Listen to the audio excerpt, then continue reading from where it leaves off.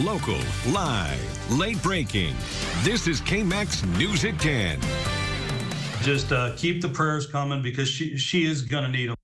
Just weeks after graduating from Texas Tech, 23-year-old Kamryn Mendoza was in a terrible car crash in North Texas tonight, fighting for her life in the hospital. Hi there, everybody. I'm Brian Mudd. And I'm Lauren Motter. Her friend who was in the car with her was killed. Kamryn's now on life support, and doctors say she's defying all the odds. KAMC's Kamryn Mendoza spoke with her uncle earlier today. Yeah, Brian and Lauren, Kamryn's uncle told me it's been a long road already for their family, but with support and prayers, even from here in Lubbock, the family has faith Kamryn will come home. Kamryn has over 20 breaks in her body from her pelvis to her neck.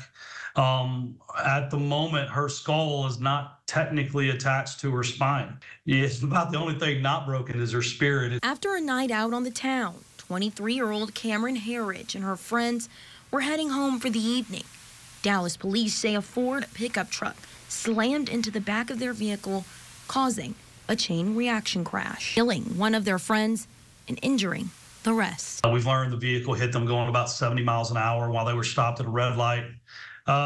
Just doing all the things that you're told to do. They'd been out that night having fun. They had a designated driver who was completely sober. And, it's just amazing that more people did not lose their life. An outpour of support coming from all over, including friends from Kamryn's old stomping grounds right here in Lubbock. I would like to say to the people specifically in Lubbock is, we hear you and thank you. My mother and my sister, they spend every minute in the hospital room, so much that my little sister actually just lost her job today.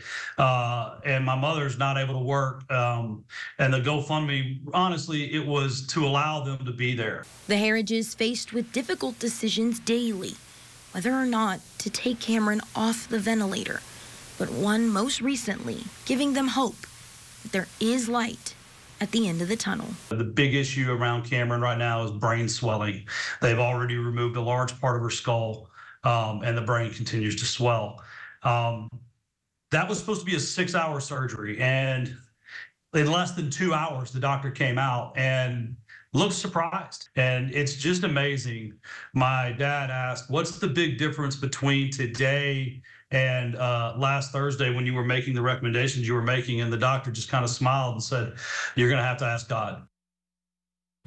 And Tim posted, as of today, Kamryn is stable and they will be doing a CT scan to see if the brain swelling has gone down.